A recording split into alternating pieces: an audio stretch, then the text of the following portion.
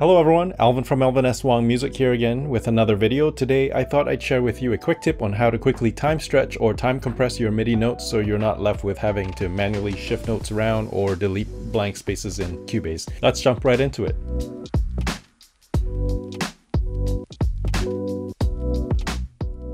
Okay, so where I often find myself running into this, and probably you as well, is when I want to change a chord progression from being one chord per bar to one chord per 2 bars, or vice versa, the other way, i.e. slowing it down, or if you wanted to speed things up. So let me show you two different methods of how you can do this.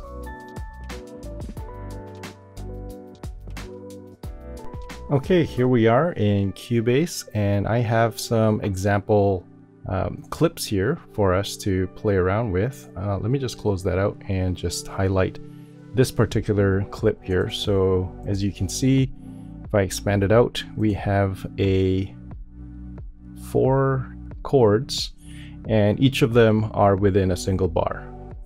So let's say we have a situation where we wanted to expand each chord into 2 bars instead of just being 1 bar. There's a very simple and quick way if you have everything all within this clip nicely like this, and it's exactly what you want to expand. What we can do is go up here into the object selection and change it to sizing applies time stretch, and this does exactly what you imagine. So it'll increase it. Let's say if I go from 4 to 8 here, and if we look deeper, you'll notice that indeed we have turned that chord into spanning over 2 bars for each of them. So it's nicely pulled it out. The other thing you'll notice here is if you look at the automation information, it's also nicely expanded it out for you, so you don't have to manually do that as well.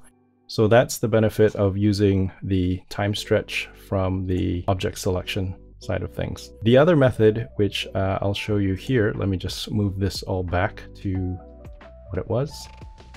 The other method is to use MIDI logical presets, and within the standard set there is the ability to say double tempo or half tempo.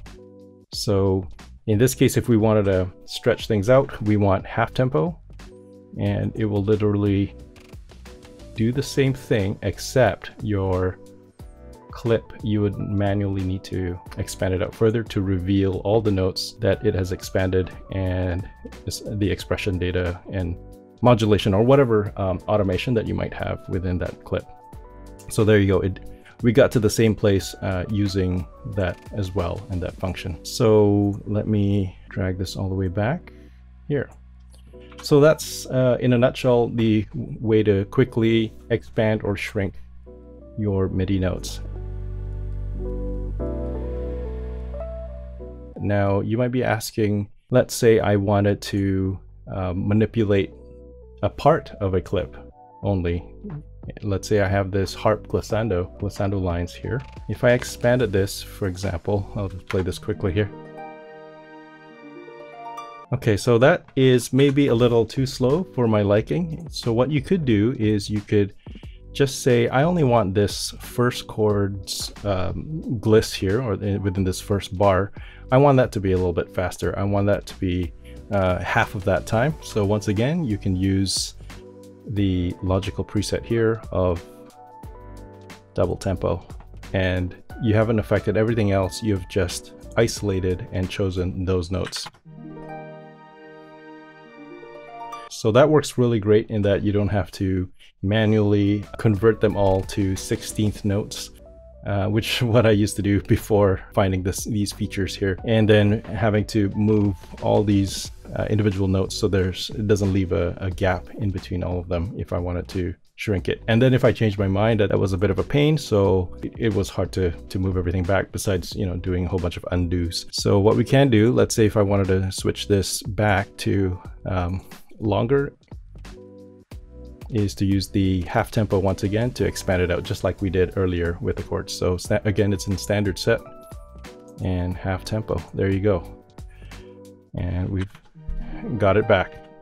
Now let's say I want this to expand the entire length of that bar. Very easy, same thing over and over again.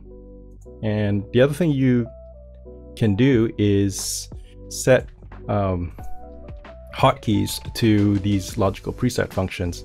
So any single one of these, if you go into the key commands, you can actually type in half tempo, for example, and you'll just find where it is within the instruction set here.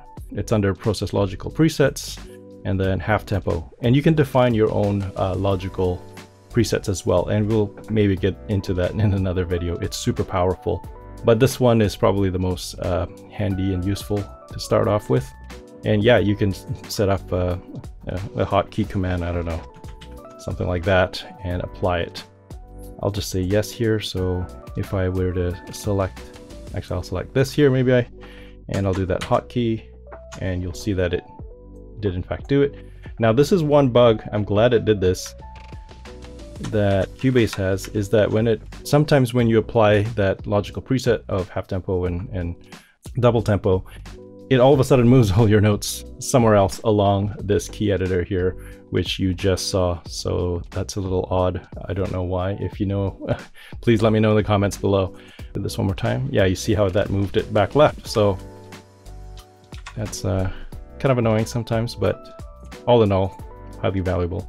Okay, so I hope that helps. And I've just shown you, just in summary, the ability to expand and contract the notes using the object selection sizing applies time stretch method, and also using the MIDI logical presets, standard set ones, half tempo or double tempo method.